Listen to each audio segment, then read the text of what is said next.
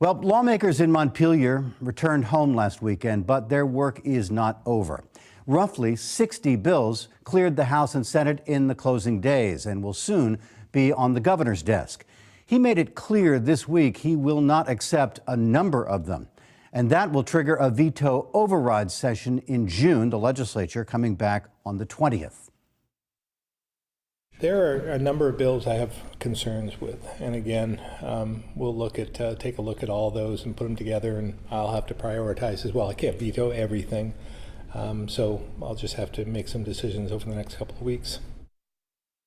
In the crosshairs, the $8.5 billion state budget, the only really must-pass bill. Scott says it focuses on a lot of good things, but spends far too much. We'll hear this morning from all three parties. First, Phil Scott lays out his cards in an effort to negotiate a deal. I've been clear. I'm ready and willing to work with legislators to find the right balance between their approach and mine, because that's what Vermonters elected us to do.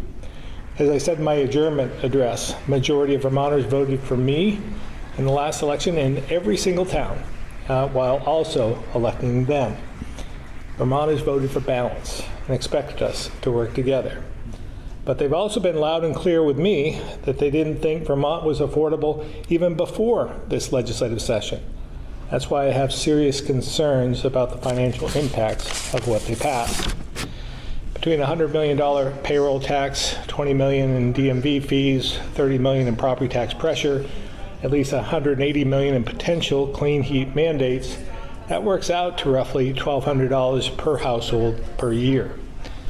I worry about everyday Vermonters already facing cost increases due to inflation. I worry about lower-income single moms who won't significantly benefit from what was passed this year, but will pay more in taxes and fees to help families with higher incomes. Or the seniors on fixed incomes who are already living on the edge and won't see any benefits, but will face higher costs. Now, it's no secret I have some disagreement with the approach lawmakers have taken, so I'll once again make this appeal, which you in the press are now familiar with. We share the same goals. We both support making historic investments in shared priorities, but I believe we must do it in a way Vermonters can afford. We have 5 weeks between now and when they come back at the end of June. Vermonters want us to work together, and I'm ready to do just that. On the final day of the session, 17 Democrats and progressives voted against the new state budget. It still passed, but that would not be enough to override a governor's veto. That group said no because the budget, they say, lacks sufficient funding to transition thousands now living in taxpayer-funded motel rooms who will soon be out on the street. One of the 17 rebels is Representative Taylor Small.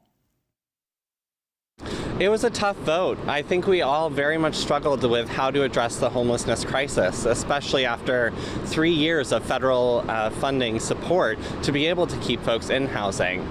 And where I think we really kind of lost our ground on this one was following in the governor's footsteps and the path that he laid before us and really exiting 3,000 people from this program rather than finding a just and humane transition out of the motels and into more long-term stable housing or at least more permanent shelters. Well, but it's a very expensive proposition to keep that many people in $150 a night motel rooms at taxpayer expense, no?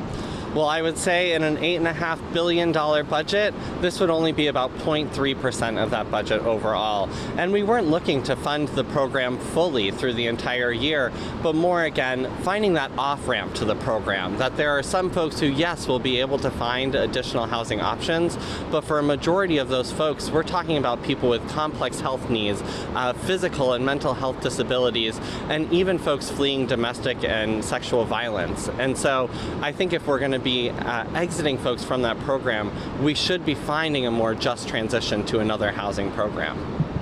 You're coming back third week of June, most likely to consider a veto override of the budget. Will the 17 who voted no stick together? You know, we are still very much in discussion. There is hope that with the administration listening along to our debates and further conversations with the Agency of Human Services, that this might not be the end of the line, that we might be able to move around funds that are already appropriated in this budget to be able to find that just transition. But if those conversations do not come to a point where we can feel comfortable and live with our conscience knowing that folks would be put out onto the street, I do believe that we would hold firm in sustaining the governor's expected veto. Which would really force the issue with 10 days left before the new budget kicks in. It absolutely would, and would show that this is an extreme concern of our legislative body, that it has to be addressed now instead of having to deal with the repercussions after the fact. Representative Taylor Small. For the House and Senate Democratic leaders, that group of 17 is now a wild card in their negotiations with Governor Scott. The Senate leader joins us this morning. Senator Phil Baruth, the President Pro Tem, welcome back to NBC5 In Depth. Thanks, Stuart. So it's over, but it's not over. Exactly. We have a veto session June 20th through the 22nd, and that will determine the fate of a lot of these issues. So 3 days? Is it going to take 3 days? You know, unfortunately, if we don't get rule suspensions, it might take 4. In other words, if we send the House things overrides on the first day, it needs to travel for a couple of days. So it might be that we need to go past midnight on that third day to get where we need to be. You're anticipating a stack of vetoes. Well, I would say the governor has made noises about at least 5 bills that I can think of. There may be others. Tell me what's on your list. Well, so H-230, which was the gun bill with the 72-hour waiting period. He's talked about vetoing the budget. He's talked about vetoing childcare, universal school meals. Those are the 4 that I really think are most likely. The beverage deposit Absolutely, expansion. The bottle bill. Yeah, bottle bill. Let's talk about the budget. On the last day of the session, there was what only semi-seriously has been described as a mutiny. 17 Democrats and progressives in the House who voted against the Democratic budget. Right. That could spell trouble for a veto override. Does that concern you?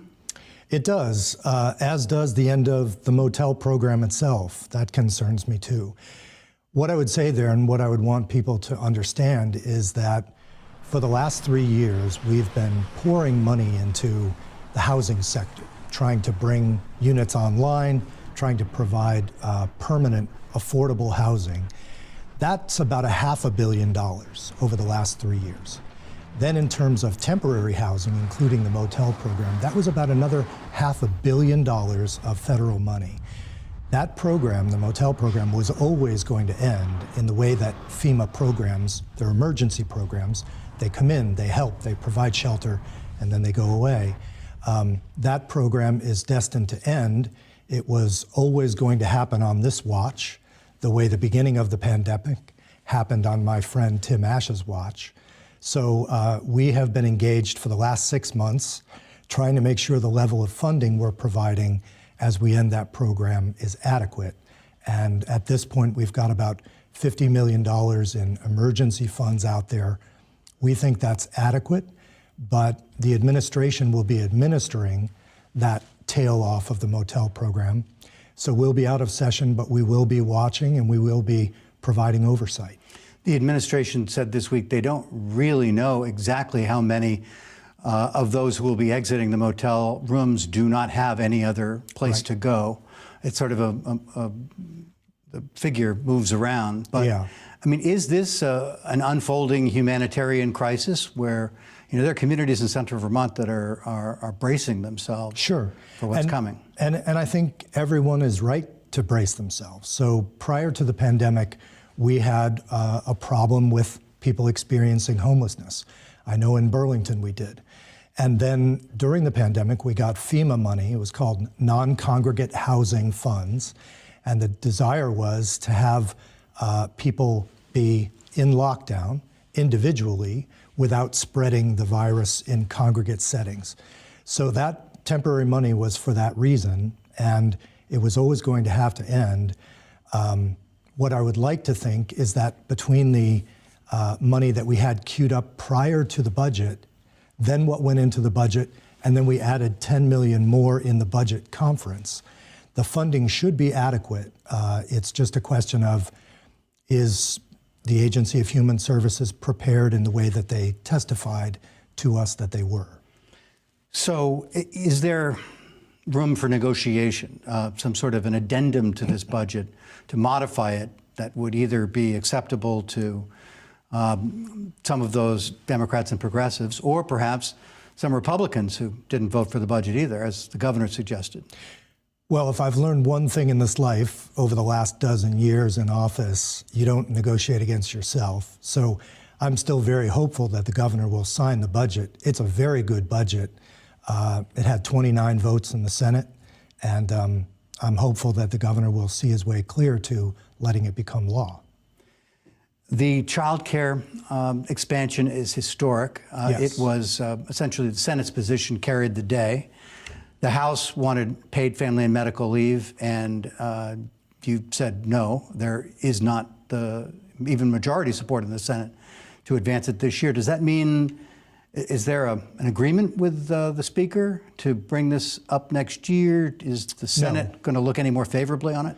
No, there's no agreement in terms of next year. What we did say, we have H66, which is their version of paid family leave, on the wall in economic development. I said, as we always do, that next year will be a brand new slate and we'll take a fresh look at it. Right now, the votes are not there, as you mentioned, in the Senate.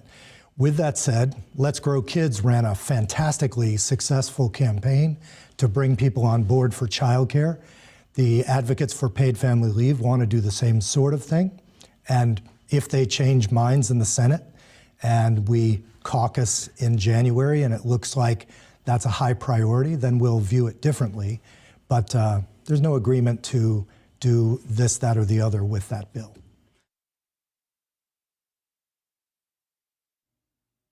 Ahead, inside the negotiations to override the governor on the year's most contentious legislation, the climate bill known as S5. It came down to a single vote. Baruth explains what happened.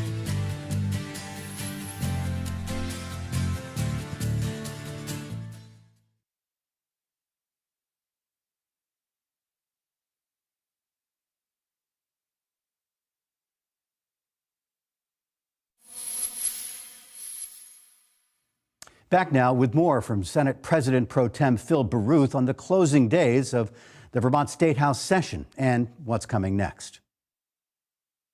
Can you take us inside the high wire act that was the veto override of Senate Bill 5, the Clean Heat Standard, the Affordable Heat Act? The governor talks about how that showed that you can override him, the Democrat supermajority. You were right on the knife's edge there. You had exactly the minimum number to override. Senator Sears of Bennington was the pivotal vote. That's right, my friend, Senator Sears. I'll always love him for that vote. What I will say is that it was a very difficult decision for Senator Sears, and we were in constant communication with him. He's a very thoughtful lawmaker, and I think he was satisfied at the end of the day with what we called the check back.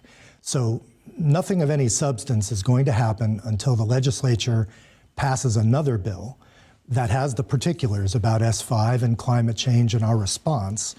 And then at that point, we will have another discussion, another vote. The governor will have another chance to veto if he so wills, and then we'll have to override again. So I think that was enough of a safety check that Senator Sears and others who were on the fence could stay with us. I just want to mention one thing. That sort of result doesn't happen magically. My vote counting team, my leadership team, Senator Clarkson, Senator Perchlik, and Senator White, they did fantastic work. And we had 20 votes going into it. We knew all along where everybody was. We were making calls to firm up people that were a little wobbly, and I credit them greatly for that result. Did you tell your friend Senator Sears what would happen if you voted the other way? No, we have a much closer and better relationship than that. He told me what his concerns were. We went to Ledge Council, and they drafted a couple of memos pointing out that some of his concerns didn't seem to be serious impediments, and that was enough for him. In his at his press briefing this week, Governor Scott sort of ran through sort of a back of the napkin tally of the added spending and taxes and fees that the Democratic supermajority, as he likes to call you, pushed through in your budget and revenue bills. It's a big number that he said could cost every household in Vermont $1,200 new dollars per year, against a cost of living that is already among the highest in the nation. What do you say to that? Well, I saw the breakdown before we started, and in that he includes, I believe, $180 million as the result of S5, the climate change bill. That is completely and utterly fictitious. Nobody knows what those costs are going to be.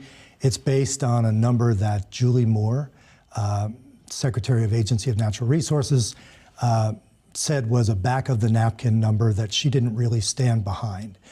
So, you know, Governor Scott is, I think, at a point where he's doing his best to characterize whatever we do as breaking the bank. And I just don't believe that's true. So if you take, for instance, the child care bill, Phil Scott has said since he got into office that he really wanted to do something substantial for childcare. And that's allowed him a talking point for all those years. But he never wants to come up with the actual courage, which he talks about a lot. He exhorts us to have courage. But he has never had the courage to raise the resources that are necessary to transform that sector. So if you want to supercharge the economy and bring those parents back into the workforce, if you want to end the child care deserts that we've been experiencing, you need a transformative infusion of resources. And the governor's not willing to do that. Democrats and progressives have indicated that we are, and every 2 years, voters have elected more of us so that we're in a position to do that. He points out he won every single town in Vermont and tallied 71% of the vote. And his party lost seats, as they have every election going back however many you want to count. So suggesting that Vermonters do want the two sides to compromise? That's one way to look at it. I think the cautionary tale for the governor is no matter how popular you are, you can't get away with blocking popular initiatives. So we have another month, a little over a month before the legislature comes back. I just want to circle back. Are there conversations between leadership and the administration that will unfold? Will there be some kind of negotiation that will take place out of public view? Yeah, I guess until there's a veto. So the governor often says, until the legislation hits my desk, I'm not going to review it or take a position. And I think we have the mirror position. Until he's vetoed something, we're very confident in what we produced. Jane Kitchell from Caledonia produced a balanced budget, as she always does, that's crisp, efficient, and yet accomplishes so much for Vermonters.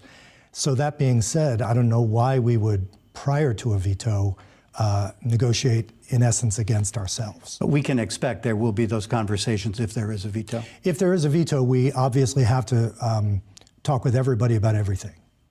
State Senate President Pro Tem Phil Baruth, thanks for your insights. Thanks, Stuart. Appreciate you coming in. Again, veto session in Montpelier June 20th to deal with an as yet undetermined number of bills. Scott expects to begin his review in the coming week. And then there is the exceptionally rare matter of impeachment. House Speaker Jill Krowinski this week appointed 7 House members to begin the fact-finding probe into alleged misconduct by the Franklin County State's Attorney and the Franklin County Sheriff. If they recommend impeachment, the full House will reconvene to vote. And then the Senate would return to the Capitol and hold a trial, which we think might last a week for each of the 2 individuals. It's the only way to remove newly elected officials, something that has not happened in more than a century. John Grismore and John Lavoie continue to refuse multiple calls to resign. We'll be right back.